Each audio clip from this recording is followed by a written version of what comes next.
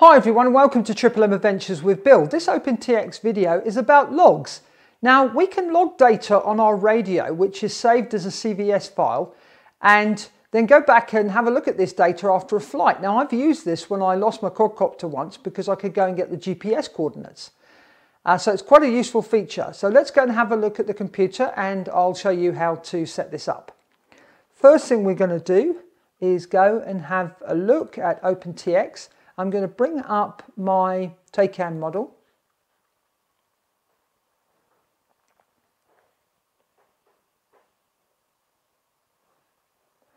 And the first thing we're going to go to is the special functions.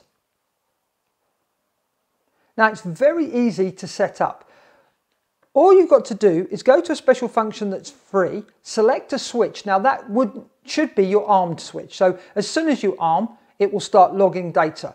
You could set it up on a separate switch if you want to. The files aren't that big, so I would say set it up to your ARM switch. So you can see with mine, it's on switch F forward when I'm armed. You pick the option SD logs, and then this is the period it's going to take the data. So I set mine up for 1 second. So I use this logging system quite a lot to do the test of the receivers that I test. So that's all we need to do is go to a special function. The action is SD logs, and then you pick the time frame. So in my case, a second. Now, if we go and have a look at let's go and have a look at the log. So this is how the data comes up. You can see it here. This is from my Taycan, and you can see the date that the data was taken. So you've got the date and you've got the time. Okay, we need to just change that, reformat that to get the correct time. Let's have a look. That should do us.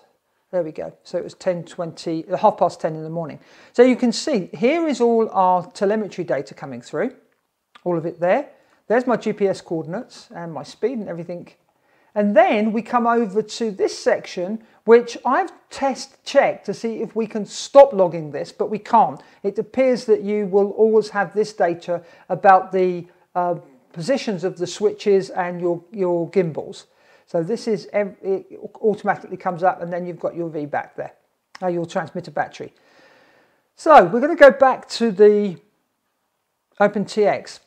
Now what we can do is disable some telemetries. So here are all the telemetries that are available to the Taycan, to my radio from the Taycan. And you can see, if we go over to the far right, we can actually tick off the ones we don't want to display.